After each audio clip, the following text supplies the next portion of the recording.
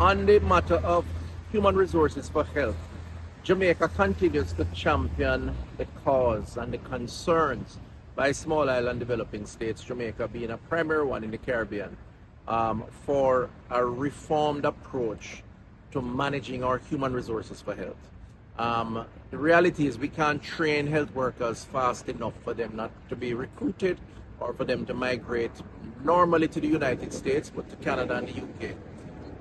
This is because there's a global shortage.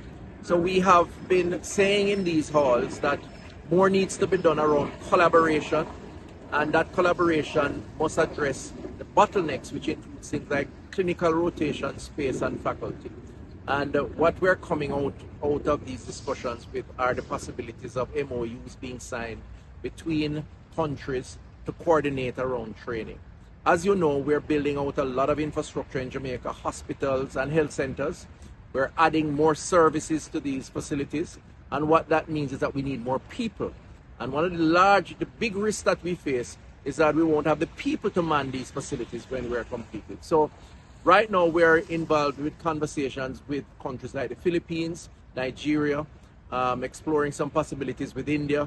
But right here in the US, where PAHO is located, and in the Americas, we're talking to our colleagues where they have excess capacity, whether in clinical rotation or faculty, to see what kind of exchanges can take place. We can't stop the mobility of labor, but we can certainly coordinate to expand what is available.